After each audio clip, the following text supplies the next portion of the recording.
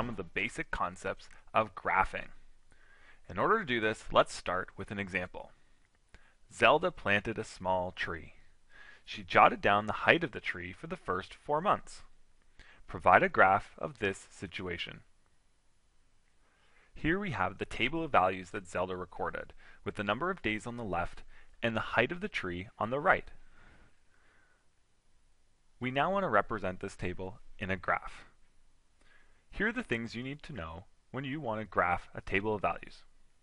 First, we need to decide which of the variables is the independent variable and which variable is the dependent variable.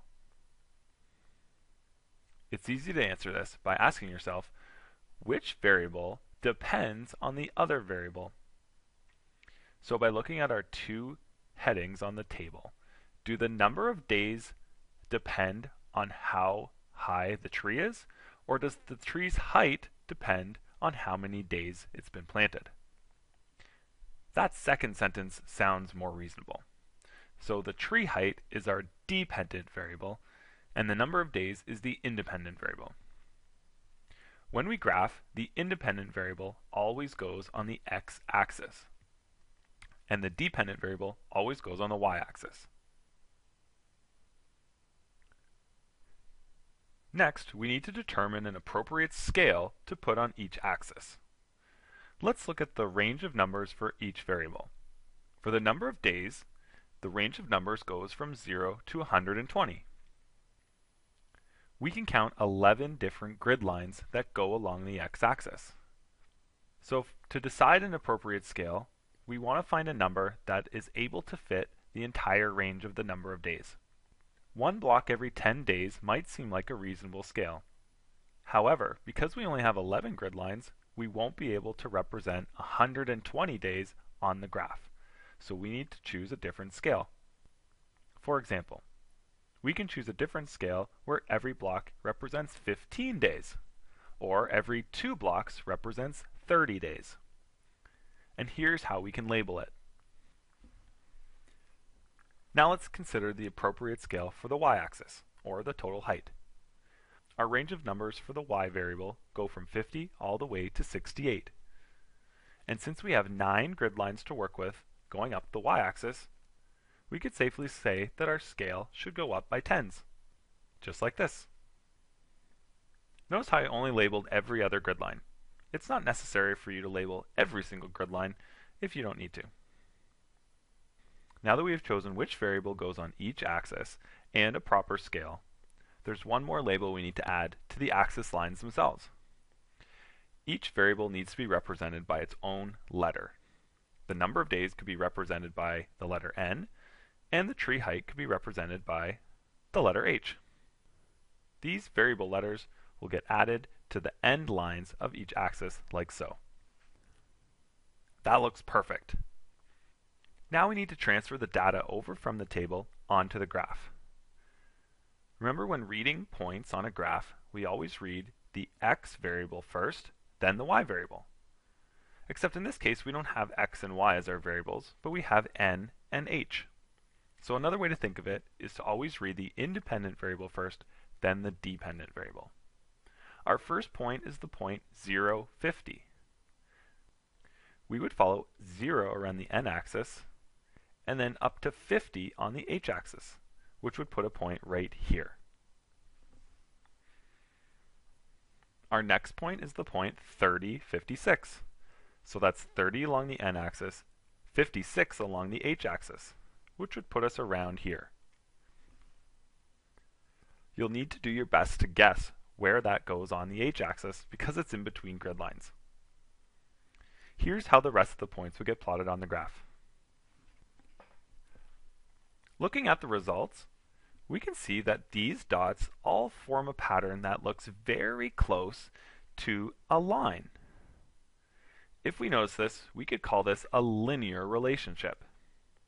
And we can add on to this graph a line of best fit.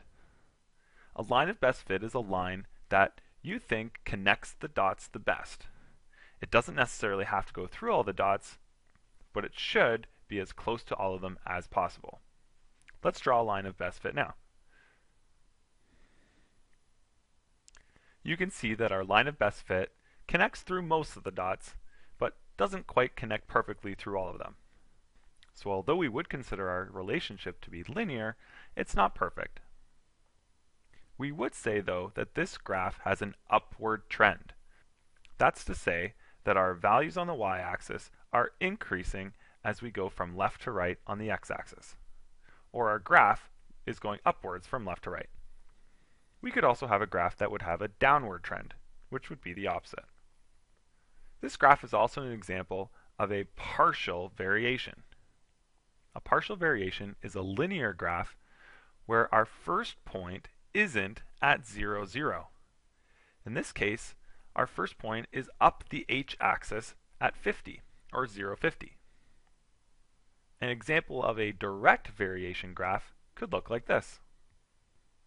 This line has what we call its initial value at 0, 0, where the graph that represents our line has an initial value at 0, 50. Let's discuss one more thing. The points on our graph are kind of squished between the values of 50 and 68.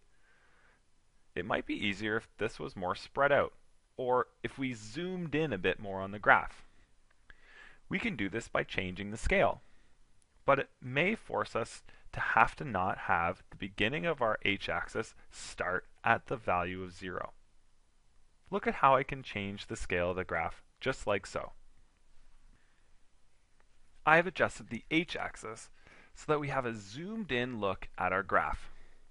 Notice how the line of best fit now looks a lot steeper than it did before. Our scale has changed as well. Every 2 blocks now represents 5 units. But did you also see that we don't start at 0? The first number there you see is 50. And there's this weird squiggly line. We call that a break. We put a break into a scale when we don't start right at 0, or if the first block from the x-axis to our first scale point does not match the scale that the rest of the axis uses. The benefits to our graph looking like this is that it's easier for us to interpolate other results. Interpolation is when we find a point on a graph that we aren't necessarily given in our table, but we use our line of best fit to predict what it could be. For instance, what if we were asked to figure out how many days we think it would take this tree to reach a height of 62.5 centimeters? 62.5 centimeters is right here on the scale of our h-axis. So we line up that with our line of best fit, and we reach this point right here, which is approximately 75 days. Graphs can also be used to predict things that fall outside of our range, or beyond where our points are. So if we continued up the line, we could predict things by extrapolating. So there you have it, the basics of graphing. We talked about which variable is the independent and dependent variable, how to create scale, what direct and partial variation is, plotting points on our graph, and then creating a line of best fit. We saw whether or not our graph had an upward or downward trend,